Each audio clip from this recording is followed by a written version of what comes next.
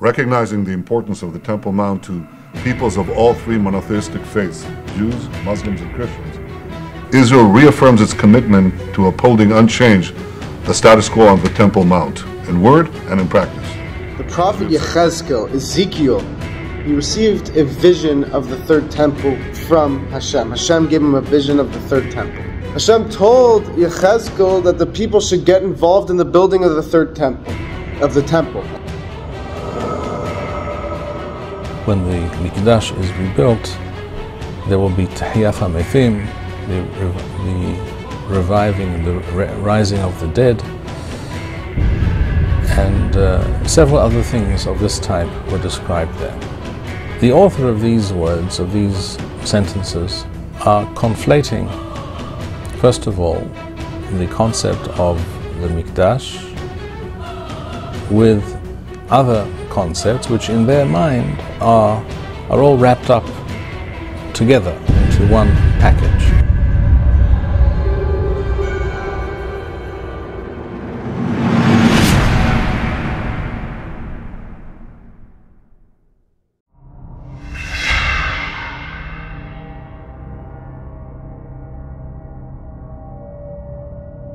Amongst American Christians, known mostly as evangelics, there's a teaching on the end times, the prevailing opinion that the Antichrist will certainly be Jewish, and during his reign he will sit in the Jerusalem temple.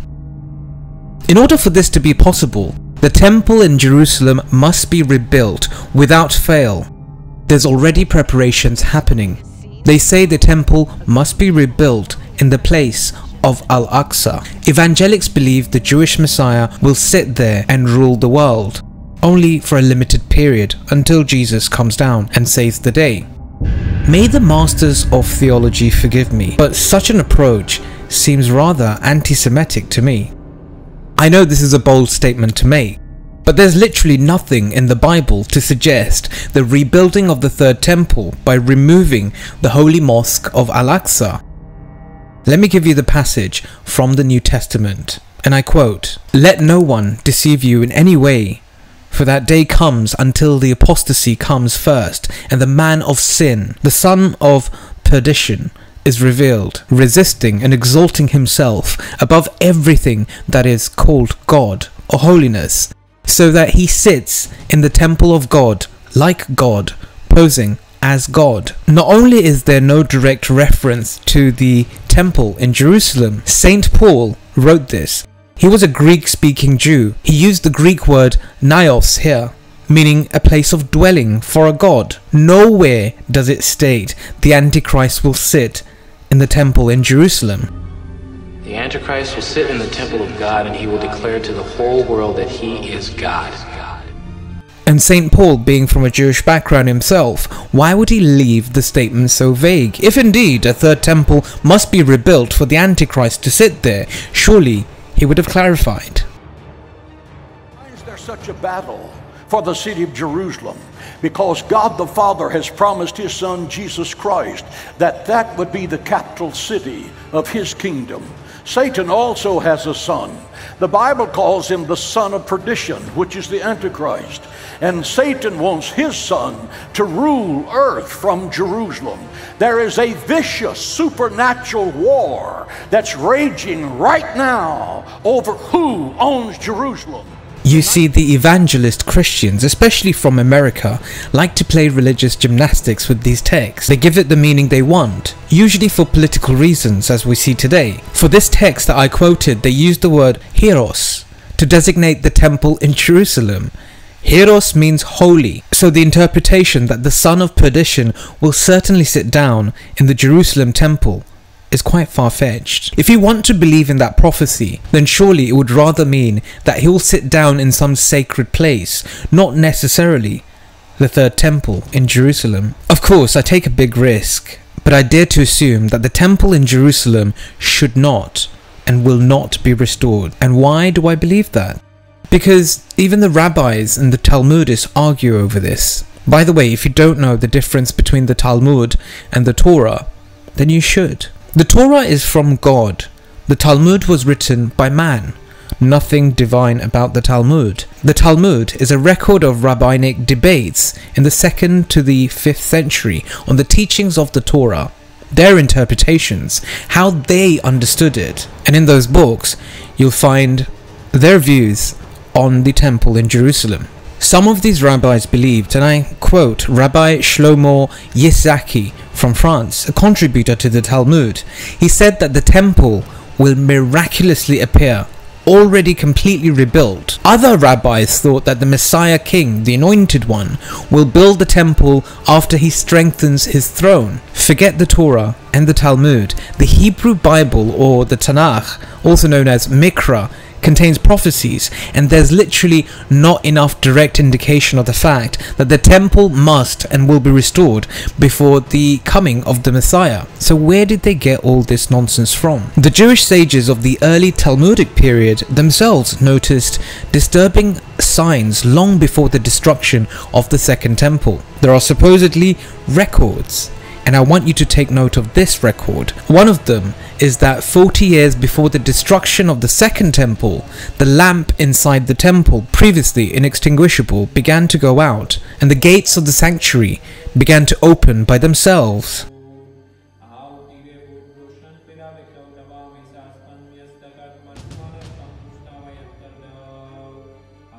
The Talmudic concept of the Messiah coming, the temple being rebuilt, and the record that a flame went out in the Second Temple is actually all copied from ancient Zoroastrianism.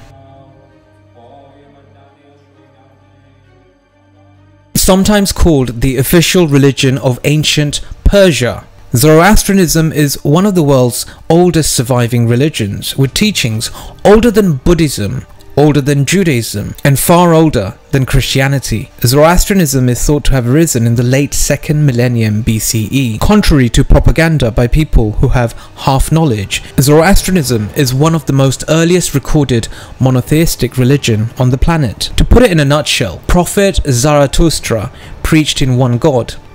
Now there's propaganda today, mainly coming from the Saddam era, where Saddam referred to them as Majusi fire worshippers. It's not true. The Zoroastrians don't worship fire. The fire thing is actually a latter innovation. However, fire is meant to represent God's light, the one God.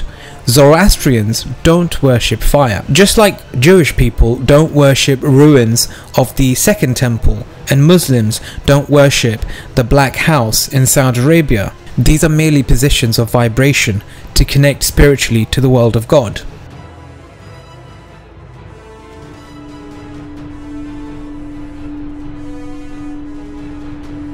Days of Mashiach.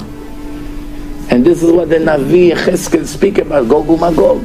Mechemet Gog uMagog. Some people wanted to say that World War II was Gog uMagog. 50 million people died or more. But that cannot be, because if you read the description of Gog uMagog, first of all, it has to be together with Mashiach. It has to be together with Mashiach. It has to be together with Mashiach. It has to be together with Mashiach.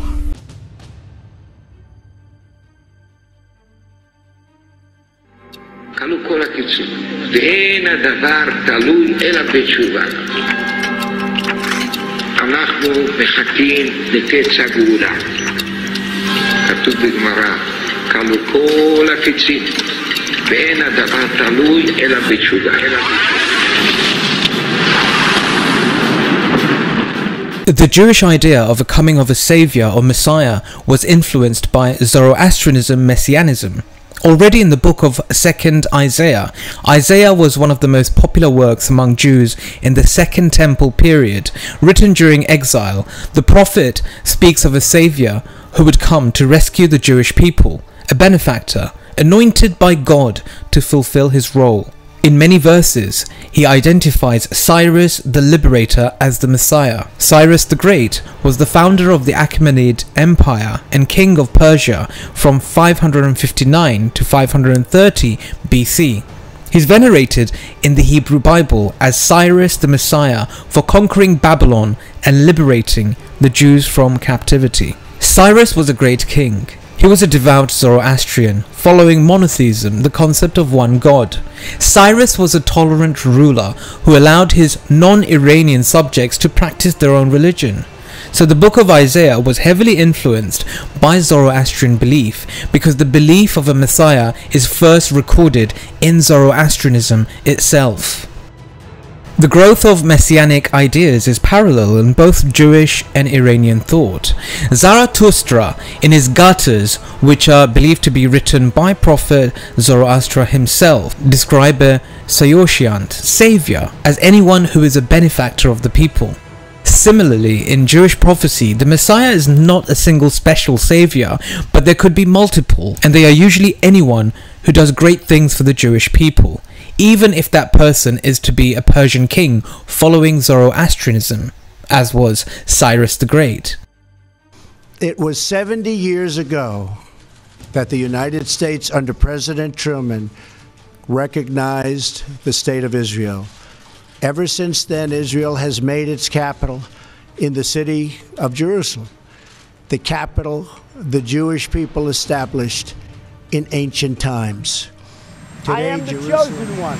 The truth is, the Talmudic rabbis copied from Zoroastrianism and incorporated it in their belief. As you know, these prophecies are reused all the time, mainly for political purposes. Zoroastrianism talks about three messiahs, the first one being Prophet Zarathustra. Zend-Avesta, which is one of the books of Zoroastrianism, says that the burning fire that they used to have constantly burning in their temple will actually be extinguished, and the second SAOSHYANT will come. Historically speaking, it's reported that when Prophet Muhammad, peace be upon him, was born, for the first time that fire was extinguished in Persia. So potentially he could have been the second SAOSHYANT referred to in the Zend-Avesta. The Talmudists took this fire-burning prophecy and incorporated it in their Talmud about the prophecies of the destruction of the second temple, as I discussed earlier. Anyway, the last SAOSHYANT, or the final Messiah, is a mysterious figure in Zoroastrianism. He comes in the end times, from Persia, at a time when religion declines. There's wars and rumors of wars. In the Zend-Avesta, it's written that he comes when the sky withholds its rain. The sun stands at midday for 10 days and 10 nights. The SAOSHYANT will come to save the world from Angramenu, the embodiment of evil, which can be described as the Antichrist figure. The SAOSHYANT will perform Yasna, which is prayer, and many dead people will be revived. My friends, the same concept is found in Jewish prophecies of end times, when Jews will be resurrected when the Messiah comes. Many teachings crept into the Talmud literature, and the rabbis just adapted the old material for their new dispensation.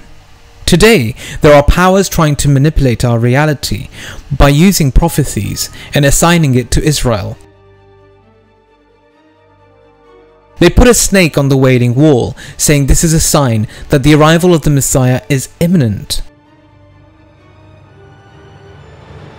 They genetically modified a red heifer, saying that's another sign of the Messiah coming. The red heifer is interesting though, because it's said that when the Messiah in Jerusalem finally arrives, Jewish priests will start sacrificing red heifers. Red heifers without blemish. This again is a copy from Zoroastrianism. The ritual sacrifice in Zoroastrian temple is called Atas Zohor. So you see, dear friends, our reality is manipulated. I believe the final Redeemer will come, but to believe that something will happen to the Holy Mosque in Palestine is nonsense. It's twisted, it's political, and it's evil. I'm not sectarian, neither do I believe in pushing faith. I respect all divine faiths because I believe there's truth and goodness in all of them.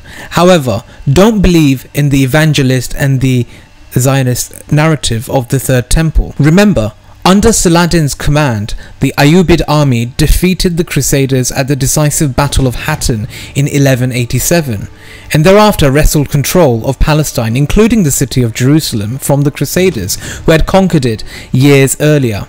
Saladin did not wait. He didn't believe in these prophecies. He could have waited, saying eventually Palestine will be gone anyway because some Antichrist will come and then establish a third temple there. So any battle is futile. But he didn't, did he? Instead, he stormed and freed Palestine. To my friends who follow Judaism, if you still want to believe that the third temple prophecy will be fulfilled, then let me tell you, it's already fulfilled. By God's command. What is a temple? It's merely a building to worship God. Al-Aqsa is that temple. A temple where the God of all is worshipped. The third temple. It was demolished during many conquests of Jerusalem, but today it stands and it will continue to stand till the end of time. No matter how much we want to force the hand of God, the mission to remove this holy temple will never materialize. And my final message to evangelists, again, I'm not here to convert you. You may believe whatever you want, but supporting the idea of a third temple is demonic. If you want to take inspiration from the New Testament, then see goodness, not politics, neither disharmony. See that Yeshua came as a sacrifice. There's no need to sacrifice red heifers. And Yeshua also became the high priest to preach the Bible. So there's no need to have priests in a third temple. In other words, sacrifices and temple worship have lost their need. All third temple prophecies are just propaganda. It's time to wake up. Have a lovely night.